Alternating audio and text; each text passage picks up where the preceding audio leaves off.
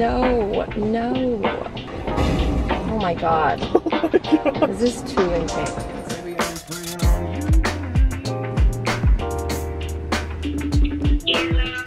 Oh my goodness, can't believe it. Hi, baby. Pretty, I love your hair.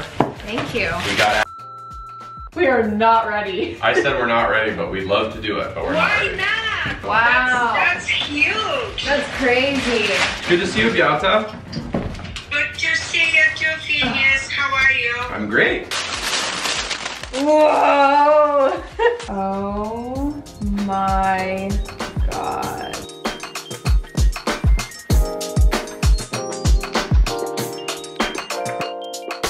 This morning I had some footage and work to do for a digital commercial. Very exciting. Really decided to just go all out and try to get really cute, fancy shots of the product and stuff.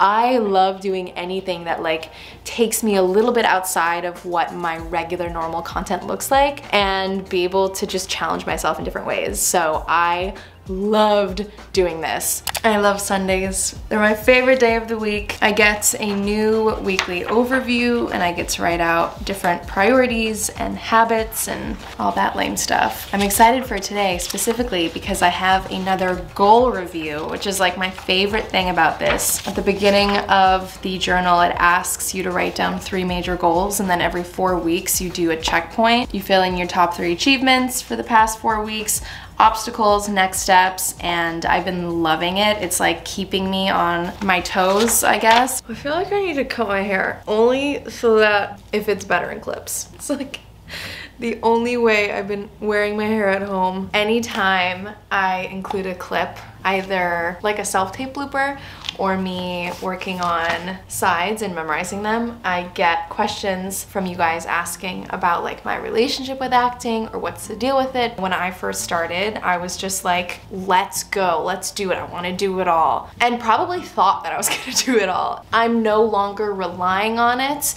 And I've also become a little more specific and intentional with what I choose to self-tape. Features are great because no matter where you're shooting, it's temporary. But if you book a show like Riverdale or somewhere that, let's say, shoots in Vancouver or shoots in Atlanta or somewhere in a state that, you know, isn't your own, then you're pretty much like picking up your whole life and moving there to be on that show for however many seasons it runs for. That's the thing that I've become less interested in. And I think I realized that like maybe last year, no, the year before, I don't even know. I am such a homebody and I love my life here and I love my routine here. What I'm saying is I no longer give acting that pressure or that expectation because it's so out of your control that I'm sort of like, it's tough because you could put so much into it, and ultimately if there is just one specific reason why you're not chosen, it's great that you went into the room and you made those relationships, and that is definitely a big thing, of course. And like for 2 years I did it. I was going to classes, I was coaching, I was going in for everything, and it was like the most stressful period of my life because that was around the time that I dropped the Nordstrom BP collaboration, and that was just crazy. And that's when I realized like, oh my god, wait a second, I'm going in for all these things that I don't even care about. Right now I am just going to record the other characters' lines so that I can practice by myself. So I think we're just gonna do it tonight. I filmed the second scene like 2 days ago. For this scene, please look at the camera and tell a story about a time in your life when you were uncomfortable, embarrassed, or ashamed of something as though you were speaking with a close friend. That was definitely the first time I've ever had to do anything like that. Did it one time, watched it over once, and I'm just sort of like gonna close my eyes and send it. It's funny how you can make or create or say the most vulnerable words in your experience, knowing that someone you've never met will either fully not choose to watch it or they're gonna watch it and know this about you. It was very strange, but also there's comfort in that. Speaking of opening up and being vulnerable with others, today's video is sponsored by BetterHelp. BetterHelp will assess your needs and match you with your very own licensed professional therapist. So this is not a crisis line, it's not self-help, it's professional counseling done securely online. You can start communicating in just under 48 hours. It's available worldwide, and you can log in at any time to message your counselor. Their counselor network reaches experts far beyond and outside of just what's locally available to you. So you're gonna get timely and thoughtful responses, and you can also set up weekly sessions if you want, whether that be video or on the phone. The point is, you no longer have to wait and sit in an uncomfortable waiting room. BetterHelp is also more affordable than traditional counseling. Financial aid is also available, and if there's any reason you want to switch out your counselor and try someone else, they make it super easy and free of charge. If you want to join the over 1 million people that are taking charge of their mental health right now with the help of an experienced professional, all you have to do is visit betterhelp.com/Claudia, because of course we have a little special promo. If you want to get 10% off of your first month, all you have to do is go to betterhelp.com/Claudia. That's better, H-E-L-P. And once again, thank you for sponsoring today's video. This outfit, this fit. This look, my painting fit.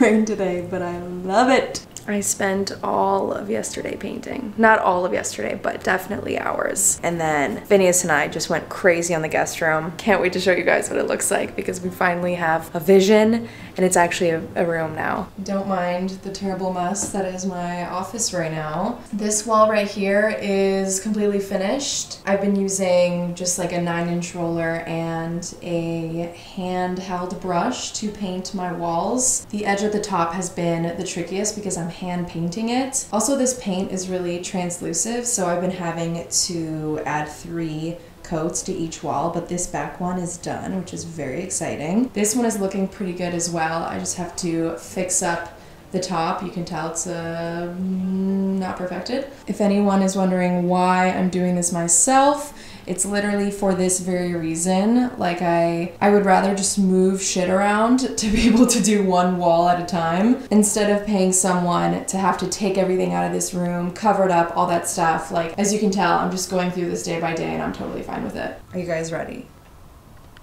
Oh my god. How cute is this? God, I love it, I love it, I love it. I don't know if I ever discussed this rug with you guys, but we originally had this in our dining room. It was way too yellow, way too playful for the room, so we switched it out with a different rug. This one is so perfect as a little guest room rug. I just think it's so cute. I got this bookcase from PB Teen. I color-coded the books. I think it just looks way more intentional and chic and a little more sophisticated, I guess. On this shelf, we have this adorable little alleyway that I got Phineas, I think for Christmas last year. I don't remember. Let me turn this on. It's so freaking cute. And there's like a mirror in there, so it looks like it just goes on forever. But yeah. If you guys remember the paint swatch dilemma, the 2 on the right I purchased cans of because we're either going to go with the dark pink and make this whole room dark pink and then make the bathroom light pink, or if we want the lighter one, we're going to make the bathroom darker. So either way, we're going to use both of them. This bathroom is definitely not worked on and it's being used as a storage closet, but I just got this cute little basket from West Elm to hold all of my paper backdrops and the stand that I'm able to like take apart and put in here, which is awesome. But yeah, I think this looks so cute.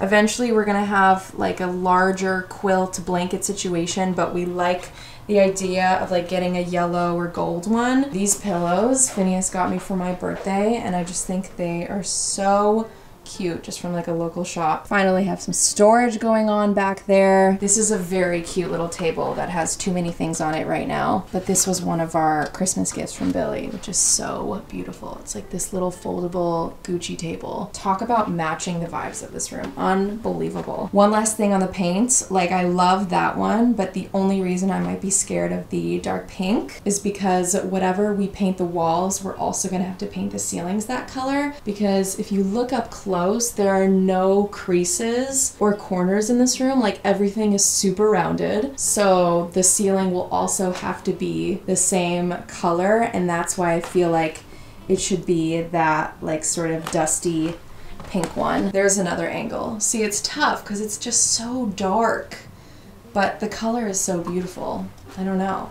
Will it make this room feel too dark and small? Lately, I've been getting a lot of questions from you guys about where the podcast is. We bought a house with me and Phineas. We started it back in March or February of last year. For the most part, so much fun for us to do, to just sit down for an hour and talk about whatever we wanted to. And it was so exciting being able to connect with you guys on a level that I feel is the closest I've ever personally gone in terms of like sharing, I don't know, my personality and my thoughts and everything online. I posted about this on my Instagram story maybe like 2 months ago or a month ago or something. I don't know how long it's been, but we unfortunately have decided to take, we're calling it an indefinite break. It's no longer something that we want to consistently do. It just wasn't sustainable for us and for the world right now, and the fact that every single week just feels the same, and also the format and style in which we were doing it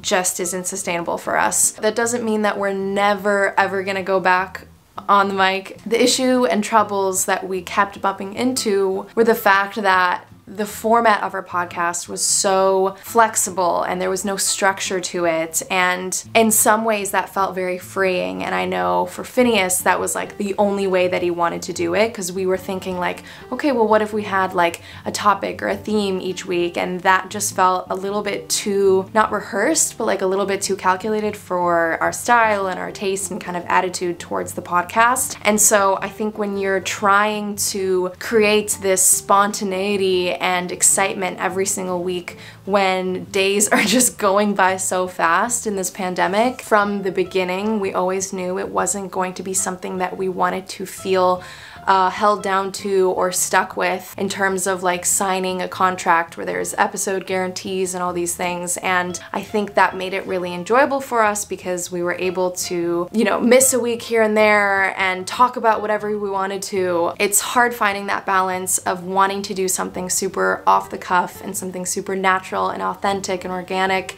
and also making sure that we're delivering content for you guys that's quality and not just a waste of time to listen to. And towards the end, we really felt like a lot of our episodes felt unrepresentative to us and like what we talk about, because since we live with each other, it's like we're talking about all these things every single day, and then we're on the mic just like repeating the same conversations because we can't think of anything else to talk about. And of course it's really sad saying all this because we enjoyed so many of those episodes, and I'm so glad we have them to look back on or listen back on, because we definitely shared some very, very funny stories on there. And for those of you guys who listen to our episodes every single week, I loved seeing all of your tagged stories and your tweets. For that, I want to say thank you, and also thank you for understanding our decision and our choice. That's gonna be it for today's video. I hope you guys enjoyed it. I just love vlogging for you guys, so this is a fun video for me. All right, I love you guys. Bye.